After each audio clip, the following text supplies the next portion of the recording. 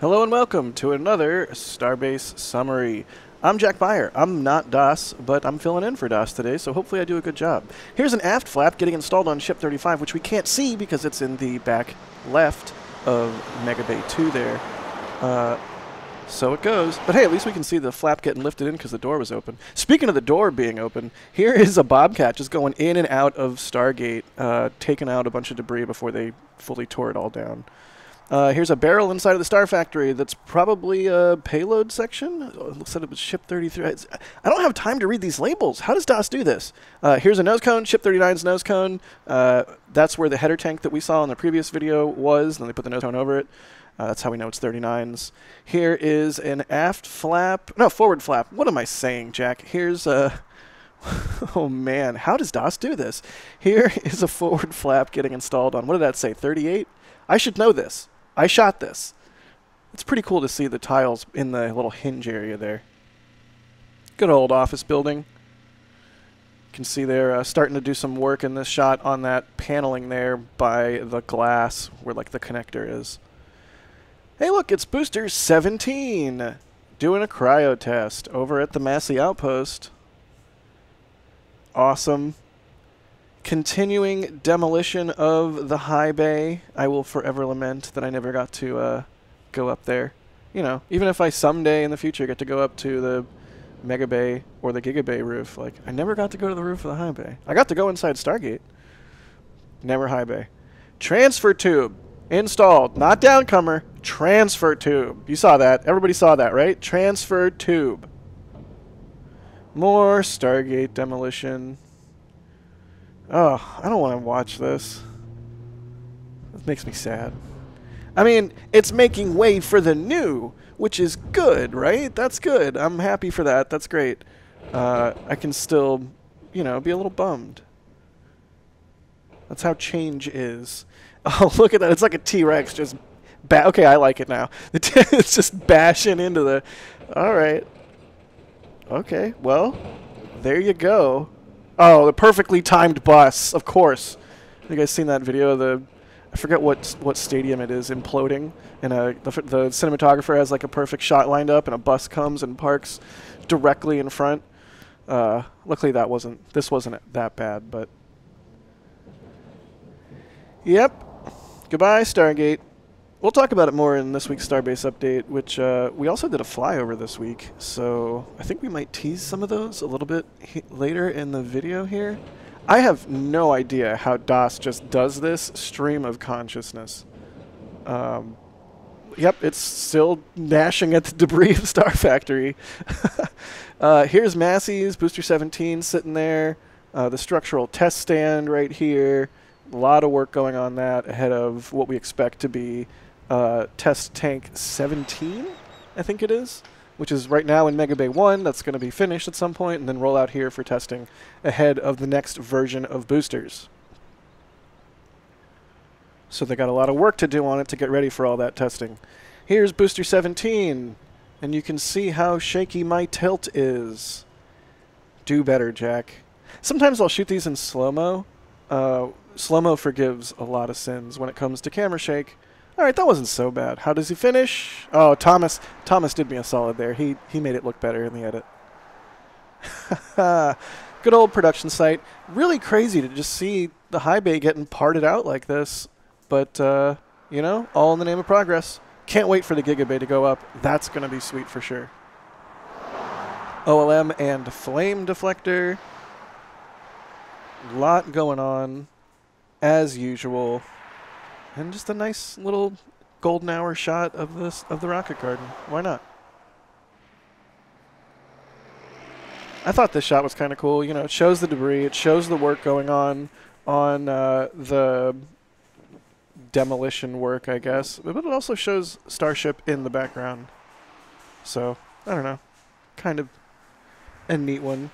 Here, if you switch audio, you can switch audios. Here, if you switch audio to the ambient, hopefully Thomas has some sweet audio from that excavator dropping things into the truck there. It was just making huge loud bangs that were like echoing around the production site. That was cool. Hopefully that's in the ambient. I have no idea. I'm watching all of this for the first time. Hey, look, it's Pad B.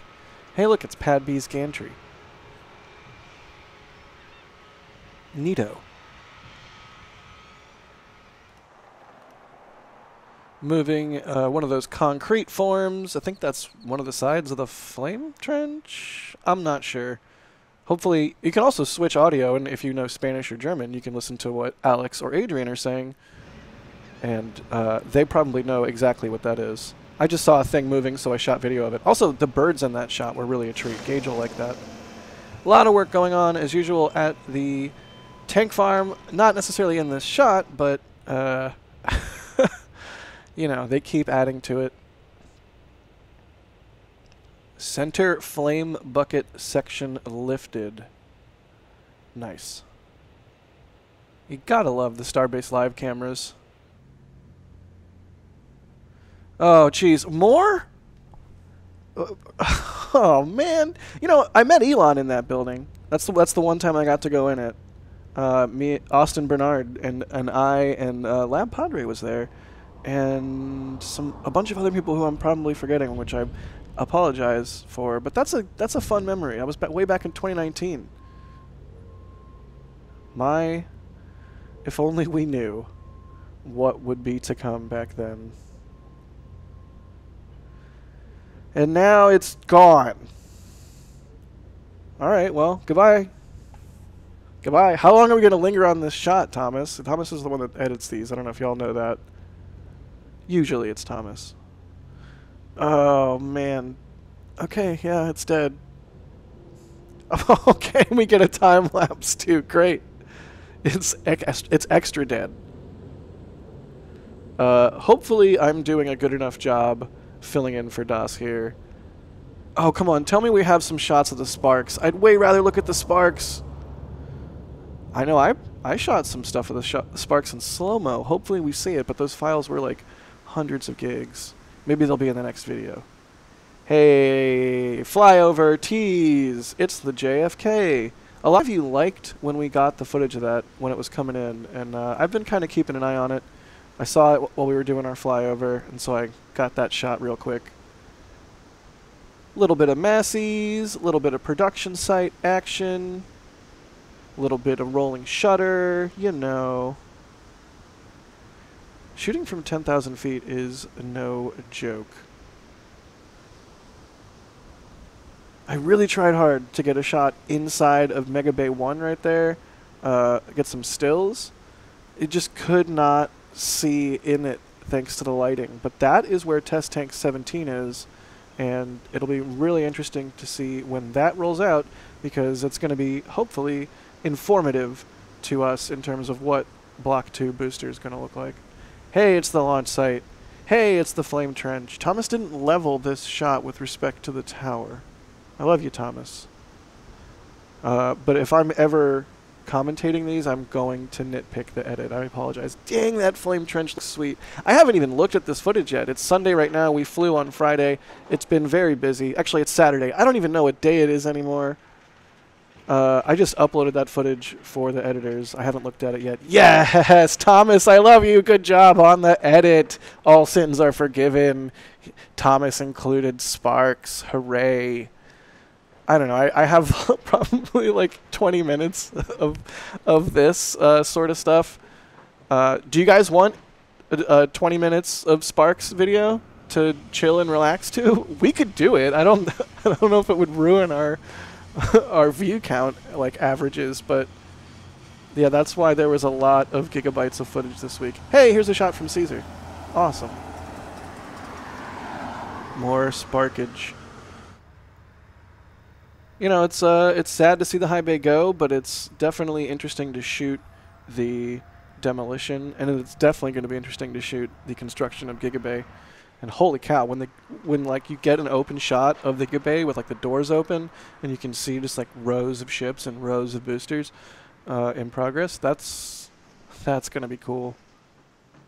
Hey, speaking of cool, was that last night? What is time? Last night, the flame buckets were rolled out to the launch site, and sometimes when these things roll out, it's like it doesn't move at all ever, and then it's moving, and then you know the only amount of time you have to shoot it is while it's on the move. In this case, they rolled this half out and staged it right here roadside, so we actually had a little bit of time to like take these gratuitous shots. Here's a great one from Caesar here, a nice little pan on the